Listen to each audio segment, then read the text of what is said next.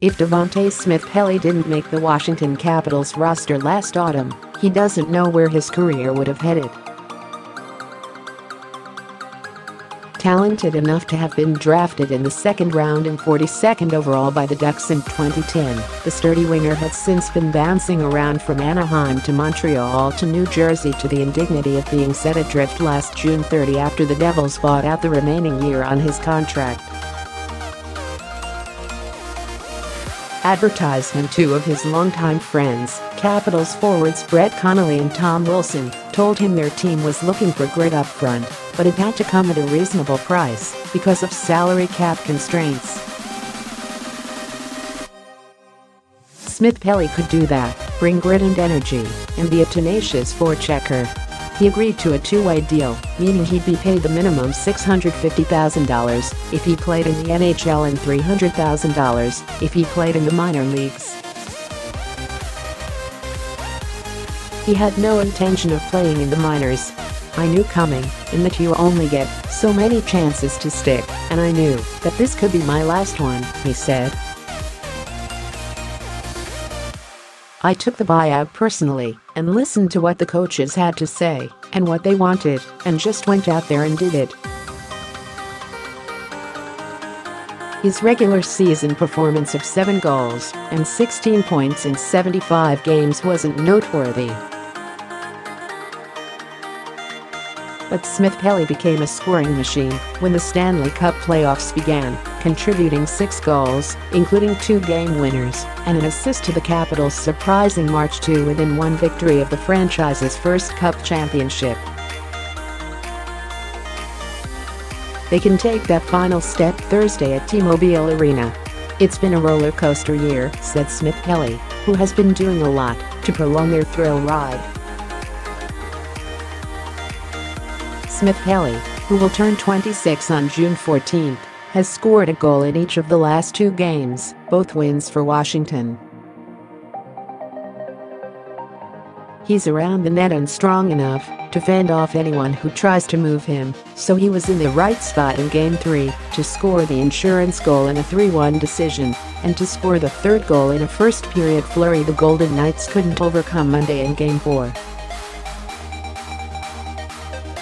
A day that didn't begin well. He took a puck to the chin during the morning skate Monday and needed medical attention, ended with him contemplating his sudden good fortune.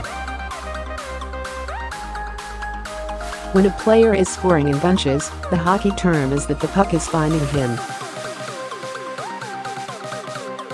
In Smith-Pelly's case, pucks are seeking him. "Sometimes that happens. Sometimes it just bounces your way," he said after Monday's game. "So, hopefully it can continue to bounce my way and our way as a team. It's more than good luck, he's doing the right things in the right places." Coach Barry Trotz has been upfront with him all along, and that has inspired him to make this more than just another stop on his hockey journey. "From the start he just told me what he expected of me and what he expected every night. That kind of communication kind of lacked in other places I was," said Smith-Pelly, who has been skating alongside Chandler, Stephenson and Beagle. Trotz merely wanted Smith-Pelly to play to his strengths. "He skates pretty well, he can be a physical aspect, he can kill penalties, he does a lot of those things. And in the past he's had some consistency issues," Trotz said. "Just be very consistent in back-to-back games over the course of 82 games. Then you have that trust factor with your coach, with your teammates, and you're probably going to have some production. He's learned that he's got my trust as I coach-player relationship. And he's done a really good job.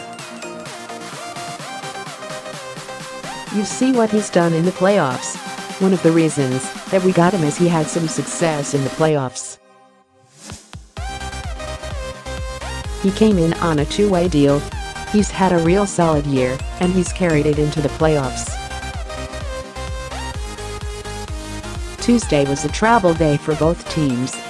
Speaking during a conference call with reporters, Golden Knights coach Gerard Gallant said he'd like to see a repeat of his team's forceful start Monday, but with more goals. "We've got to be ready to play. We're going to play in our building. The pressure's off us," Gallant said. "We're going to work hard and have some fun. We'll see what happens." The odds are not in Vegas's favor. Only the 1942 Toronto Maple Leafs rallied to win after facing a 3-1 deficit in the final. If Vegas wins at home, a sixth game would be played Sunday at Washington. Trotz doesn't want his players to relax Thursday and think they have a cushion. He wants it over, and he will remind them to be focused. "It's just a shift-to-shift mentality. This group is pretty grounded," Trotz said. Smith-Pelly was asked Monday if he could taste triumph. He smiled. "Close, but everyone in here knows the fourth game is obviously the toughest to close a team out," he said. "Everyone knows until that buzzer goes. You try not to think about it too much. There will be time for him, soon, to appreciate that the lows he experienced last summer have driven him to hockey's greatest heights." Advertisement.